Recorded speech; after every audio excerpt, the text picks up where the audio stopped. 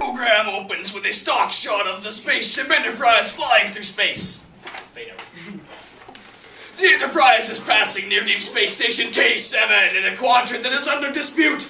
Both the Klingons and the Federation claim rights to the territory, and especially to the nearby Sherman's planet.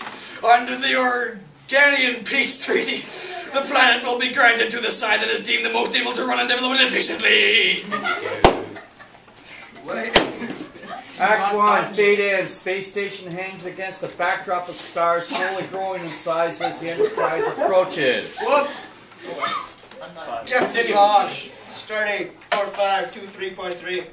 Deep Space Station K7 has issued a priority 1 call. More than an emergency, it signals near a total disaster.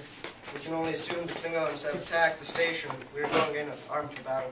Scene 1, bridge. Everyone on the bridge stares intensely, watching the scene or the screen showing the space station. Main phasers armed and ready. There's nothing, just the station, sir. A priority 1 distress call, and they're sitting there absolutely peaceful. Lieutenant Uhura, break subspace silence. Aye, aye, Captain. Space Station K7, this is Captain Kirk of the Enterprise. What is your emergency? Captain Kirk, this is Commander Lurie. I must apologize for the distress call. Commander Lurie, you have issued a priority 1 distress signal. State the nature of your emergency. Perhaps you had better beam over. I'll try to explain. You'll try to explain? You better be prepared to do more than that. Kirk out. Mr. Chekhov, maintain battle readiness. Uhura, you have transporter room. Stand by. Mr. Spock, I'll need your help. Scene 2, Lurie's office on the space station. Lurie, Barris, and Darvin. Kirk and Spock materialize. Kirk is furious as he begins to talking to Lurie as soon as the materialization is complete.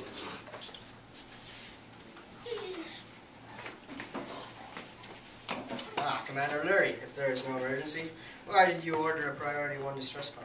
I ordered it, Captain. Captain Kirk, this is Nils Barris. He's out from Earth to take charge of the development project for Sherman's planet. And that gives you the authority to put a whole quadrant on defense alert? Mr. Barris is the Federation Undersecretary in charge of the agricultural affairs in this quadrant. This is my assistant, Arna Darvin. Now, Captain, I want all available security guards. I want them posted around the storage compartments. Storage compartments? What storage compartments? The storage compartments with the quadrant alley. What is this? So what? Quadrotricalit is not weak, Captain. I do not expect you or your first officer to know about such things, but... Quadrotriticale is a high-yield grain, a 4-lobe hybrid of wheat and rye and a perennial. Also, if I'm not mistaken, the root grain, triticale, can trace its ancestry all the way back to 20th century Canada when... Yeah, I think you've made your point, Mr. Spock. Captain, quadrotriticale is the only Earth grain that will grow on Sherman's planet. We have several tons of it here on the station, and it's very important that grain reaches Sherman's planet safely. Mr. Barris thinks that the Klingon agents may try to sabotage it. You issued a priority 1 distress call because of a couple of tons of wheat? Quadrotricalit. Whatever. Of course, Mr. Barris, you summoned the Enterprise here without an emergency. Now you will take full responsibility for it. Misuse of the priority 1 channel is a Federation offense. I did not misuse the priority 1 channel. I want that grain protected. Captain Kirk, couldn't you at least post a couple of guards? We do get a large number of ships passing through. It would be a logical precaution, Captain.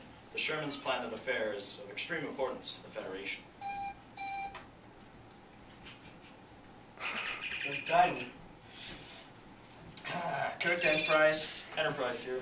Security guards from general quarters beam over 2 and only 2 security guards. Have them report to Commander Lurie. Also authorize shore leave for all off-duty personnel. Yes, Captain. Kirk out. Kirk, Starfleet's gonna hear about this. A mere 2 men? I've never questioned either the orders of or the intelligence of any representative of the Federation until now. Scene 3, bar/store. Like a Western general store, this is a combination of 2 or more functions. Primarily, it is a bar with a few tables and a bar against one wall. But a few extra prompts behind the bar should suggest that the trader also runs a general store type of establishment. Kirk and Spock are at the bar just putting down empty glasses. Kirk is shaking his head as he puts down the glass. Looks at what... Oh dear. Though looks at the wheat he holds in his hand. Ever transition. Summoned a starship. Our priority A1 channel to guard some storage compartments. Storage compartments of wheat. Still, Captain, it's a logical precaution. The Klingons would not like to see us successfully develop Sherman's plan.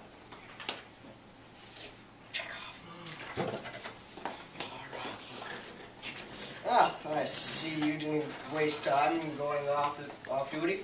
How often do we get shore leave? She wanted to shop, and I wanted to help her. Mr. Chekhov, what do you make of this? Prototype Cole. I've read about this, but I've never seen it until now. Mr. Spock, does everyone know about this grain but me? Not everyone, Captain. It's a Russian invention.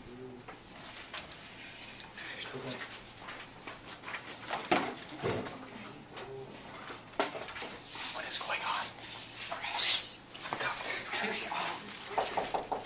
Oh. Push the pause button. No, I don't want any. I told you before, and I'm telling you again. I don't want any spice and flame gems. I already have enough spice and flame gems to last me a lifetime. I'm sad for you, my friend. You won't find a better stone anywhere. Ah, but I have something better. Bottle. Surely you want some Antarian glow water. I used to polish the flame gems. You are a most difficult man to reach. Surely you want. Not at that price. Ooh, what is it? Is it alive? May I hold him? He's adorable. What is it? What is it, my little darling? It's a tribble. A tribble? It's only the sweetest little creature known to man, and I'm not saying that last line. oh, it's purring. Ah, little lady, he's just saying that he likes you. He's adorable. Are you selling them? That's what we're trying to decide right now. My friend, 10 credits a piece is a very reasonable price. You can see for yourself how much the lovely little lady here appreciates fine things. A credit apiece. He won't bite, will he? Sir, there is a law against transporting harmful animals from one planet to another. Weren't you aware of that? Besides, that's their teeth. Alright, I'll double my offer. 2 credits. That did not happen. Twice nothing is still nothing. Is he clean? He's as clean as you are. I dare say a good deal cleaner. If you don't want him, I'll take him. I think he's cute. Alright, 4. Is that an offer or a joke?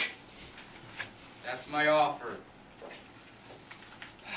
And I can see that you're not interested. Alright, 5. My friend, I'll tell you what I'll do for you. I can see you an honest man and lower my price to 8.5. You're talking yourself out of a deal. 6, not a cent more. 7.5. 7. All right, you blighter. 6. When can I have them? Right away. How much are you selling them for? Well, let me see. 6 credit, figure a reasonable markup for a reasonable profit. 10% markup, 10 credits. In fact, I'll sell you this one. No. Hey, he's eating my grain. He's eating my... He's eating my grain. That will be 10 credits.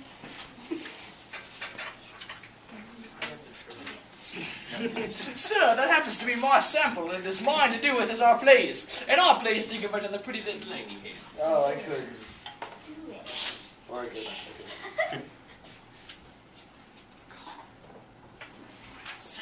Oh, I insist. That's right, ruin the market. Ha! Once a pretty little lady here starts to show this little precious around, you won't be able to keep up with them.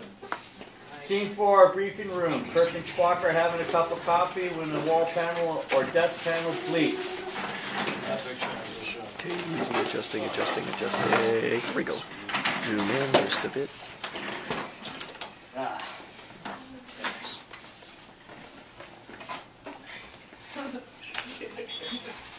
Kirk here. Message from Starfleet Captain, Priority Channel. Admiral Fulmax speaking. Transfer here, Lieutenant. Huh? Oh, Captain Kirk. Here, sir. Captain, is it not necessary to remind you of the importance of the Federation of Sherman's planet? The key to winning our planet of this planet is the grain, the quantum critical. The shipment of it must be protected. Effective immediately will render any aid and assistance when the Secretary Barris may require. The safety of the grain and the Frolics is your responsibility. Starfleet out. Oh, that's just lovely. But not entirely unexpected. Captain Kirk! Kirk here, what's the matter, Lieutenant? Sensors are picking up a Klingon battle cruiser, rapidly closing on the station. Contact Commander Larry, we're on our way. Kirk and Spock race for the door, not even waiting for Uhura's acknowledgement. Scene 5 at the Enterprise. Kirk enters the bridge, followed by Spock. What's that Klingon chick doing? Nothing, Captain. He's just sitting there 100 kilometers off K7. I have Commander Larry. Put him on visual, Lieutenant. I do not think that the Klingons are planning to attack us. Commander Larry, there's a Klingon warship hanging 100 kilometers off the station. Now you say your line. What? I do not think the Klingons are planning to attack us. Why not? Because at the moment, the captain of the Klingon ship is sitting here in my office. We're beaming over. Okay, cut. Stop.